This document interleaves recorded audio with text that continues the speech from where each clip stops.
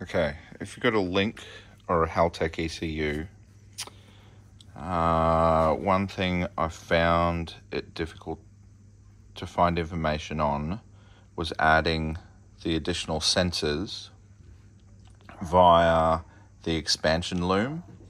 So with my WRX plug-in, it came with an air temp sensor wired up and a 3-bar map sensor, and those two replace the airflow meter, so you get better tuning. And because it's a 3-bar map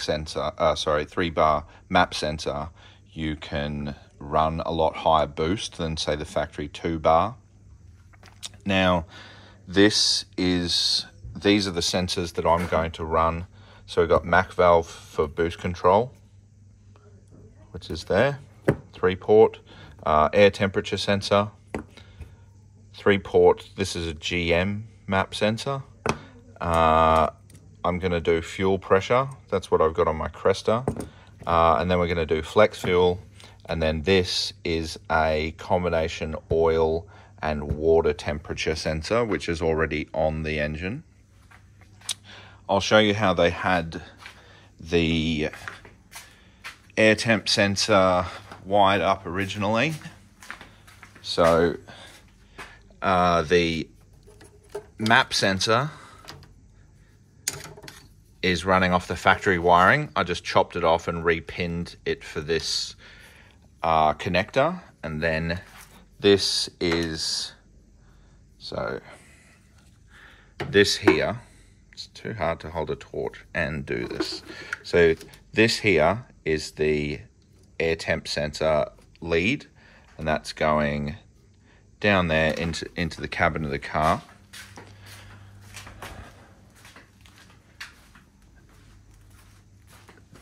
So if you're not familiar with how Link does theirs, here's the Link plug-in ECU,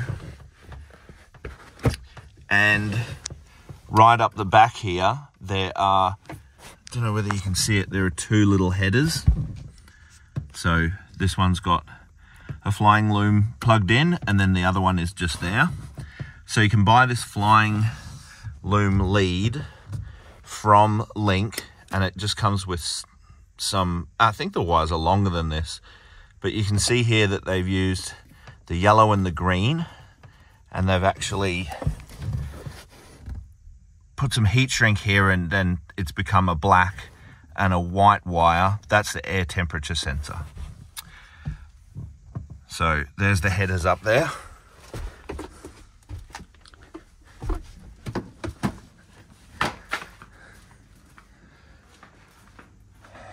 So what I'm doing with mine, instead of buying one of those flying leads, I actually worked out what type of headers Link uses. So I bought, excuse me, I bought 4 of them in case I muck it up. There is the part number just there, 455-2154-ND. These came from Mauser, I think, no, RST. No, I can't quite remember, but just Google that part number, and it's connector XA housing B blah blah blah blah blah, and then these are the pins, come in a little ream like that. There's the part number there, 455-2051-1-ND. Connection socket 20 to 24, wire gauge crimp. JST Sales America, that's probably where I got them from. So those are those, and what I'm going to do, I've got all the wiring here. So this is 20 gauge TXL wire, so it's proper like milspec wire. I got this from NRT Automotive in Australia. Here's some other stuff. This is Tefcel wire. It's really, really good quality. This stuff's a bit bigger, so this is what I use. This is what's left over from doing my fuel pump relay. But this stuff here, you can crimp it on these little tiny terminals, and it's going to be, you know, strong and sturdy and not come apart. So how do we crimp these terminals? Well, I'm glad you asked. These are the crimpers that I was recommended, and I have used them to test crimp some of these. So they're an engineering, where's the model number? PA09. So for these micro terminals, these are what you need.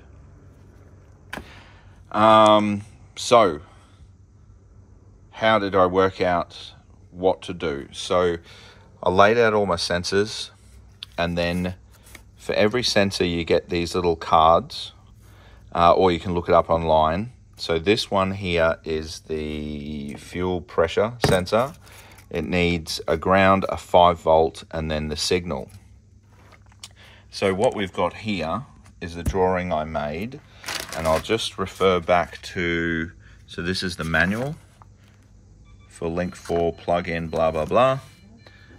Tells you about additional sensors, but what it's got here is these are those 2 connectors on the motherboard. So the IAT sensor was temp 3 and ground. So what I did was I got all my sensors, and I wrote out the 2. So these 2 are just here, and then I put in my IAT sensor. So it needed a sensor ground, which was there, and then it's gone to temp 3. So that's the IAT, which is that one. Boost control, we're going to wire to the existing factory wiring, so we don't need to put that on this list.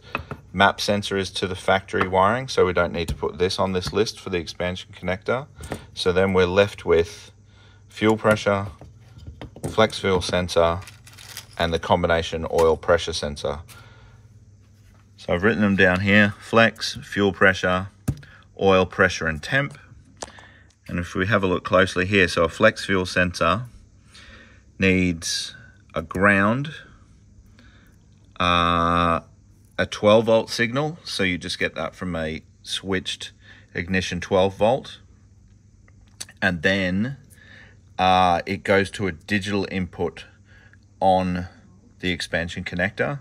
So I matched that up to DI5, and you can see here the ground, I've teed it into this sensor ground. And if you actually have a look, I managed to get all these sensors that I'm using all attached to that one expansion connector, so one of these. So fuel pressure needs a 5 volt, a ground, and a pressure signal. So 5 volt, you have a 5 volt signal here, so that's coming off to the sensor. The ground is teed into the sensor ground that we're using for IAT and all of them. And then the pressure signal, it gives off an analog voltage. So most sensors, apart from temperature sensors, are an analog voltage, and then switches are what the digital input is.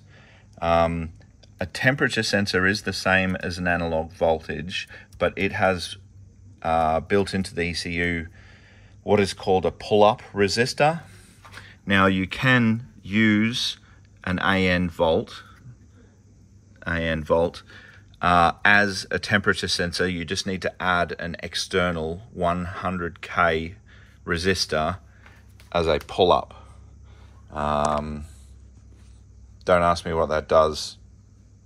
It has something to do with the way it reads the signal or whatever. So anyway, fuel pressure, and then we've got the combination oil pressure and temperature sensor. So that sensor does both pressure and temperature.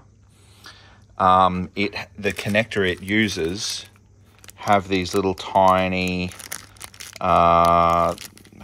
yeah, these are also very tiny terminals, so I presume you can probably use this. But anyway, so having a look at it, we've got the temperature signal, ground, 5 volt, and then the pressure signal, and then one pin on the connector does nothing. So again, I just mapped them. So the temperature signal, I went to temp 4 because that was still free on that header, and then the pressure signal is going to analog voltage 6, and then the 5 volt is teed into this 5 volt just here, same as the fuel pressure sensor. So that's that really. Oh, one thing, so like the Mac valve comes with, you know, a length of wire.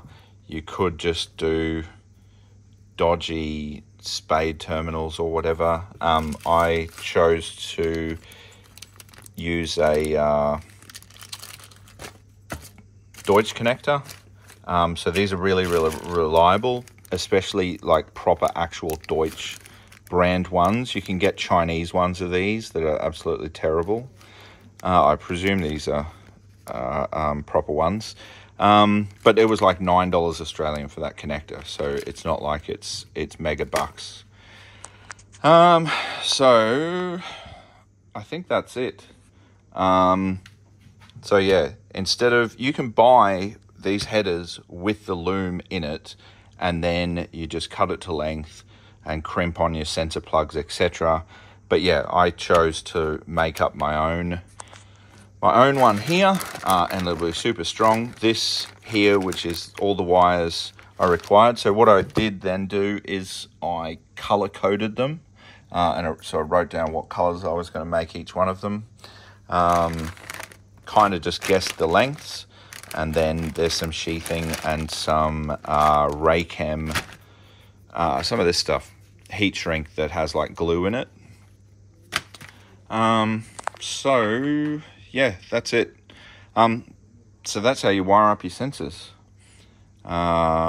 If this was helpful, leave me a like, and thanks for watching.